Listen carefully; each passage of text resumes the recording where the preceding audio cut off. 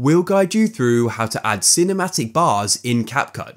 If you find this guide useful, then please consider subscribing and liking the video. First of all, decide on the clip you want to go and add cinematic bars to. So in this case, I want to go and add it to this first clip. And then all you need to do is make sure that clip is selected, just like it is now. You'll know it's selected as there'll be a white outline in the timeline and a blue in the preview screen. Go to the bottom and scroll along until you go and see the option for mask, which is just here. Go and click on it.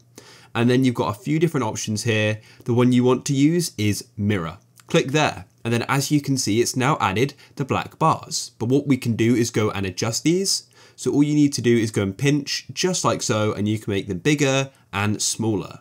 And at the bottom, you can go and see those two arrows pointing down above the play pause button. If you drag that, you can change it from solid to like a sort of like a bit more sort of a shadow, I guess. But anyways, I want it to be solid, so I'll press the undo button and I'm happy with that. So then I'll go and click on the tick just like so, and I can play it back. And as you can see, we've now got and added cinematic bars.